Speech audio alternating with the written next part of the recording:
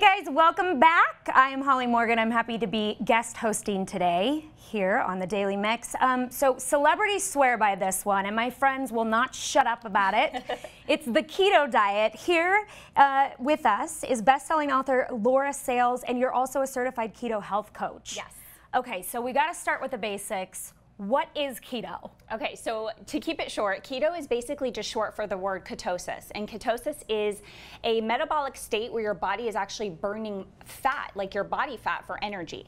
So that's all it means, is that your body is actually tapping into fat, and ketones are a byproduct of your body burning fat.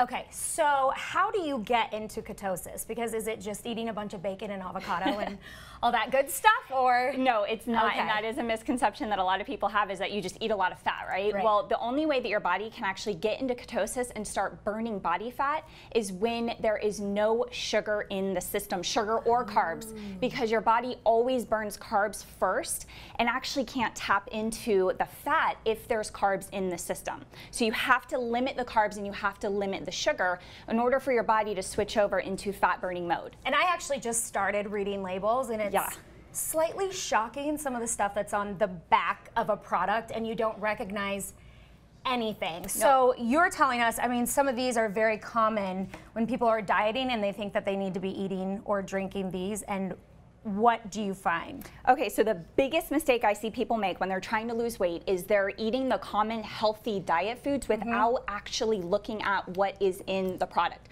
So for instance, this is something that, a mistake I made personally when I was trying to lose weight, is I would get these, awesome healthy green smoothie drinks. Healthy. There is more sugar in this drink than there is in eating an actual candy bar. That is ridiculous. It's insane, yeah.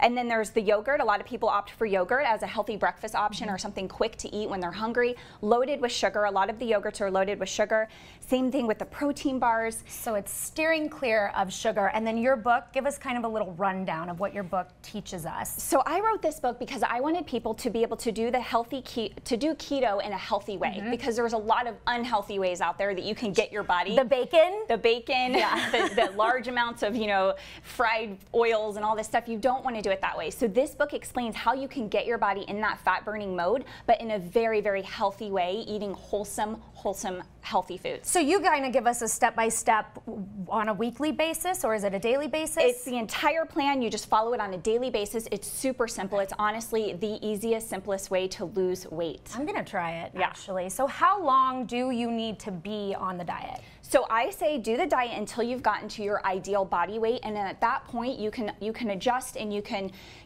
add in some things, but you never really want to go back to eating the high sugar carb processed foods if you want to maintain your ideal body weight. How much weight could you lose in a week in a healthy way?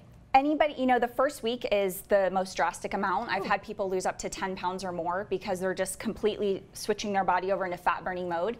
So you can lose a lot of weight on this program, and the best part is you're not hungry. You don't even have to exercise. Cool. It is incredible. I'm in. Yeah. All right, you can check out your book, and we have more on azdailymix.com.